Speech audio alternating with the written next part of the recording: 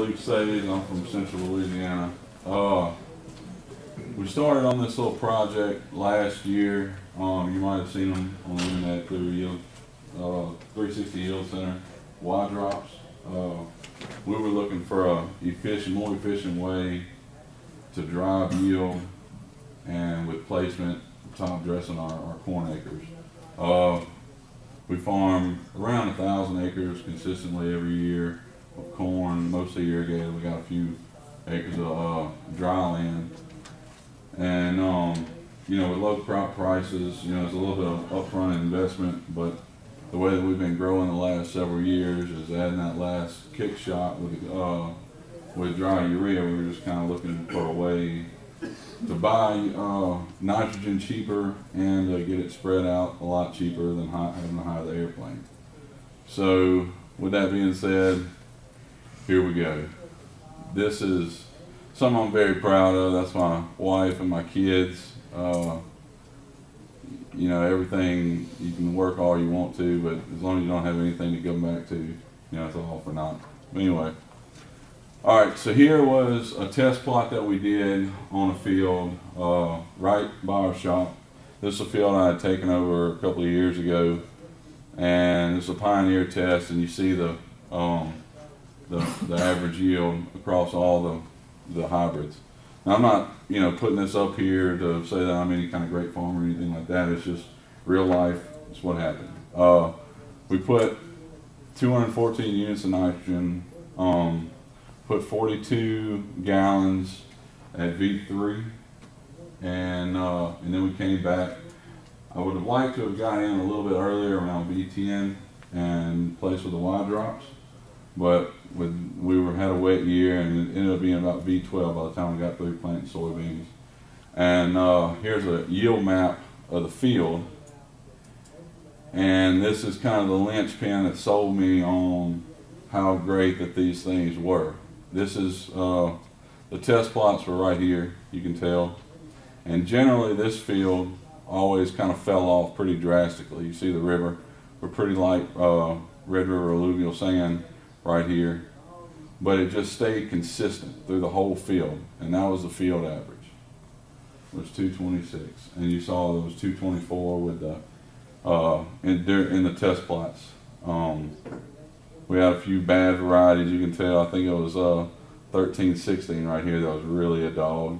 And then we planted a few cropland varieties, and I don't believe I'm going to put them back in the test plot again, but they got some few things that they need to work out. But anyway, so we, whenever we started, you know, talking back and forth, trying to figure out if I was going to get on this deal, you know, I mean, it was a pretty good investment up front, and talking back and forth with some of the pioneer reps, and so well, let's try a little bit of you know, variation through the field.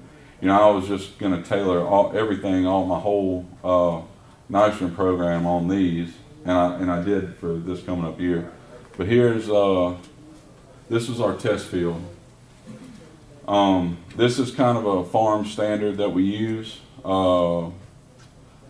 That's our Captivate that we use at planting our starter fertilize, and then we put a quart of zinc with it, and that's pretty much how.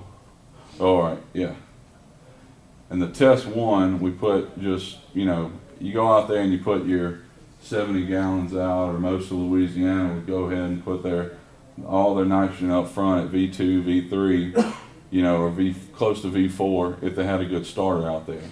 So we wanted to look at the difference between this and then splitting it up between 42 gallons and 25 gallons.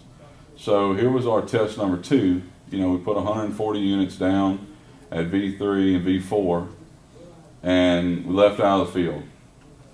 And it was really hard. Like, me and my dad, we don't farm together, but we farm, you know, right next to each other. And what I do on my acres, he does on most of his. So this was actually his field, so I kind of talked him into, you know, doing these 3 tests. And this was his farm standard. Nitrogen was cheap, so we put a boatload of it out. And this was my deal, you know. here. We ended up with a total of 213 units, and he had like 272 on his farm. We lost a lot of corn acres to some flood, so we tried to maximize, our yield on the rest of our fields. And here's a yield map. Well, this was some tissue tests that I did. This was test number 1, and this was test number 2 with the, this one was, where we put out 42 gallons. That was everything up front. And you can tell right here, it was almost deficient at V10 is when we took these tissue samples. And then this one was, that says that's 299, and that one was like 3.2%. So I'm getting pretty close to the, the red flag right here, and I would have liked to have applied my nitrogen at like V10 instead of V12. We stayed planting beans and couldn't get out there in time. And another thing that I didn't realize until we pulled these tissue samples was these P and K levels were low. And that's what I'm going to address this coming year, and I'll show you as we get a little bit further into it. But keep in mind we had a supremely wet spring, and all the roots were really high. We didn't have hardly any deep roots through the field, so I just think that maybe they were sunk down low, or maybe that's just wishful thinking. I'm not sure. So here's the yield map of that field. This was where we had put everything out up front, and you can see right here, that's the line where we started using the wide drops. Now this field has a pretty definitive sand ridge that runs through the middle of it right there. And it naturally does kind of taper off over here. But on the next slide, I'll show you where, from a yield map from a few years back. And this was where we had the 270 units. And you can tell how good that was. But I think 270 units on my farm is probably a little bit too much. We're not going to I'm not going to recommend that to very many people. Like I said, we were short on corn acres, so we had a little bit where we could, front end load it. So here is the yield map from 13. I tried to turn it here, and you can tell where that sand ridge ran through the middle of there. And then this one, watch this one right here, and we'll move back a slide. It completely took that one out, and that ridge is gone. Like I said, being close to the river on soils and changing soil types and stuff like that, you can see a yield monitor kind of go up and down. With these things, I think that you have a lot of potential to take that out.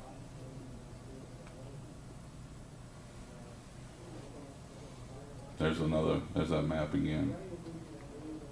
This is after I had them on the machine. We're on 12 row 38s. So like with your boom, you fold the outside sections in, and they don't have. I think I was the first person on 38-inch rows that used these things, because we had to make a deeper boom because of our tire size was so wide. And this is a picture of us being out in the field. One of the main concerns was your corn being so high going through it. But I ran through it like, it's almost tassel. Most everything I ran through, I'd be tassels every now and then you could see. And it didn't break any over. And the only thing is like where you ran the sprayer, you could see a little bit of heat marks on the tip of the corn leaf. And like our plans for 17, I was such a fan of these wide drops that I've tailored my entire corn program on those by putting it out. Now you see the 20 gallons here, or 15 to 20 gallons. I tried to do 30 last year out of it. Can't do it. It just, your sprayer, it's unlevel. You could, I went 4 miles an hour with 91. It's a 16 row boom, and we put in 91 orifices in there. And the John Deere system doesn't work with variable rate nozzles for some, I don't know why, but we were back and forth. It took us 2 days to figure out that they wouldn't work. So we had 91 orifices in there, and you could do 25, but you had to go about 4 miles an hour. But when you drop down about 20 or less, you can go 10 and rock and roll. So this is kind of our program here. Is we started playing with some twin row corn last year. We've been planting twin row beans for a while, and we had the technology, we just never did it because we've always been starter fans. And so I think, you know, we've done a lot of calling around, asking around, and we've come up with a blend here, you know, to put out 125 pounds. I have a 26-32-9 5S, and treated with some zinc. I have the seed treated with zinc, and work that into the bed pre-plant. And then before lay-by, we're going to go with another 40 gallons, whether it be, well, it'll be with our knife rig. You know, we're not going to get away from the knife rig. I think that having that actually in the ground is the best way to do that. And then we'll hit it with 28004, you know, at V10. And on the single row, it's kind of like that, except we're putting up pop-up. The reason we're not using pop-up with a twin row is because I don't have a tractor that has 5 remotes, and I can't run a pump. So that was our way around that, rather than spending a boatload of money. And I think that adding these two nutrients right here is going to get me away from these numbers right there. Those will be, I'm hoping that these will be a lot better. You know, you put your P and your K out variable rate in the fall, you don't really know how much you're actually losing until you get a tissue sample like this. This is the first year that we've done them, just because we're in a very remote location. It's kind of hard for people to come out, you know, in a timely manner and get things from us. So anyway, I really feel that, you know, this 220 units or you know, 225 is kind of where you want to be. I think that you don't want to, this is just some recommendations if you were thinking about these rigs. On our sand or our soil type, you kind of hit that peak. You know, we don't have the top end numbers that that you can find. You know, if we go back to the first field, the one right behind our shop, my dad used his standard of 272, and I yielded about 10 bushels. You know, and we did the same thing on both fields. He actually put at V4 he went with 42 gallons, and then at V6 he put 25 with the knife rig, and then we went with another 17 gallons over the top with the Y drops. And I think that there's just a leaching point, or it might not be a leaching point. It's just a you know, point of no return there. So this is kind of our deal for next year. Like I said, I just wanted to share that, and you know, by getting that, this is where we're moving forward to. And I'm not, you know, like I said, I'm no great farmer by any stretch of the imagination, but I do like to kind of do different stuff like this, just to, it keeps me motivated every year.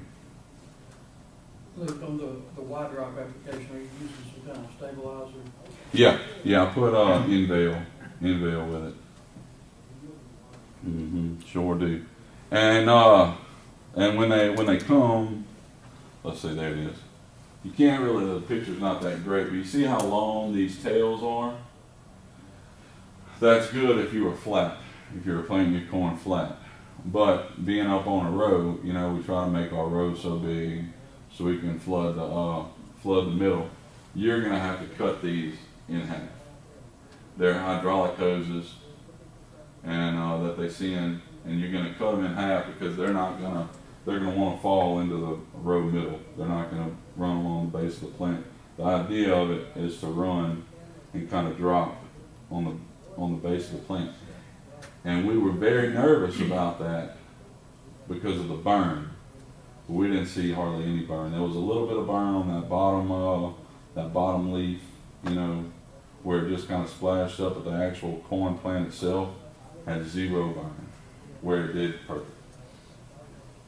You're on check versus urea? I actually did not. I didn't. You're running over polypipe to do this, I assume. Has that caused any problems for you?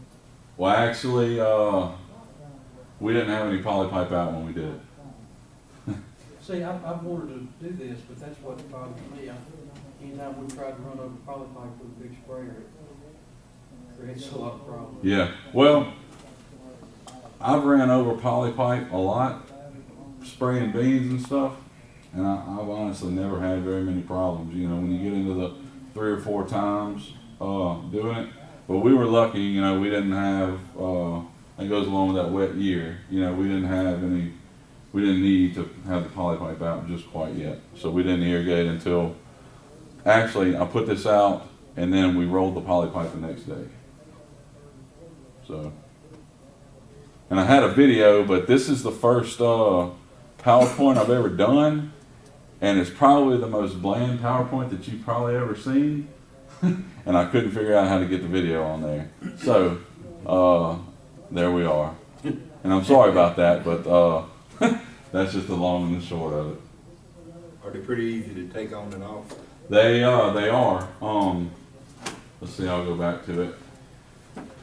When it comes to you, you kind of they send it's like a boom extension, and it's got square tubings that come out from the boom. You have these little plates that you put in there, and I leave them on there all year long. The plates. Hold the weight. But I take the square tubing out, and it takes that extra boom off because it's really heavy. I put them on there. I put it on there pretty early. Just playing with it, and you don't want to be running that all year long because it's like you have to, you know, play with a hydrostat to get your boom up. But and then it's really not that terrible with the drops on there. They're not a whole lot heavier. The heaviest part is the actual extra boom because it's so far out there on a 38 foot. Mm-hmm. And I got some bigger tubing than what they sent since I was going to be so far back. Got a little bit heavier tubing than what they sent. So, and backing up with them is a pretty. It's easy to swing in, and I can go down the road. You know, they're far enough away. You can turn and do all your stuff. But turning and backing up, it'll catch that nose right there if your tire's just right, and bend this and make a pretty good little U shape in it. Found that out in the shop yard there. So, any other questions? I really like it. I mean, I think this is you know, the next way to go. I wanted to try some on some smaller corn, but I was really afraid of the burn, so I just didn't do it. But I'm not afraid of it anymore. It can take it. They'll have them for red machines too? Yeah, they have them for a red, yellow, any kind of machine. Mm-hmm. They put them a lot on the Hagee machines because they're a little bit taller in the front, and you can, you know, your boom's out in front of you. They have really good luck with that. With that, I'll turn it over to Dr. Kearns. Hey, and another thing, they make it goes in the middle of the boom here, and it's called undercover. And it would be great for the sugar cane. Yeah. We didn't get them because they were another $5,000, but and we didn't have any grain sorghum this year. Normally we do.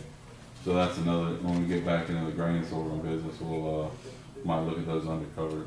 It's another spray. Yeah, it's still like a you know, shaped like a cone, and it's got 3 spray tips. One is kind of a fog, and the other 2 spray out. You know, Like those Western bars yeah. used to be. Mm-hmm. So y'all think the concept of milo would be the same as corn? I think that it would. Nitrogen application? Yep. I was going to plant quite a few acres of milo last year, and the high water kind of messed that up. Where the aphids would have finished it off. Oh yeah, they would have. Okay. Yeah. So, They but got I was big- gonna try it on some milo. For dry also? These Huh? white drops for dry fertilizer? No, that's just for liquid. Is this? Yep. Yep. Thanks, Lee. Mm-hmm.